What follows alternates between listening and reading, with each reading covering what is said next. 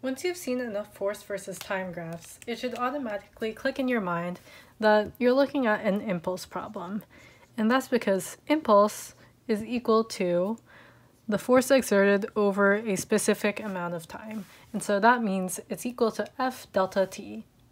So when we look at these two force versus time graphs, we can find the impulse of both of them by simply multiplying the force over the amount of time, which basically translates into the area between the x-axis and the graph.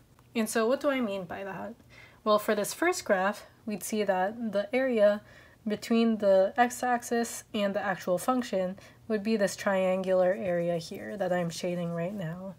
And over here for the second force versus time graph, we have this rectangular area which extends from time equals 0 to time equals 5. And same thing for here, we're going from time equals 0 to time equals 5. And the main difference between these two is that here you're taking the area of a triangle, and in this one you're just taking the area of a rectangle. And that's pretty easy. So the area of a triangle is equal to 1/2 base times height, which is going to be 1/2, and the base will be 5. So 5 seconds times the height, which is 1, 2, 3, 4. So 4 newtons, which equals 10 newtons times seconds.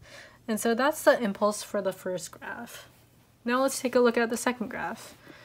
So the area of a rectangle is simply equal to base times height, which is 5 seconds, times the height, which is 1, 2 newtons.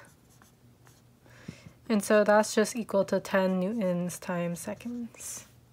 And so even though these looked a lot different at the beginning, we can see that the impulse for both of these is actually exactly the same. But this first graph is a lot more realistic than the second one, and so you're going to see this first graph probably a lot more, because if you're going to exert a force on something, like right now I'll pretend to punch this marker, at the beginning of the contact the force isn't going to be as great, and then a few seconds in you're going to be exerting your full force on it, and then when you take your hand back away from this marker, then the force will gradually go back down to 0.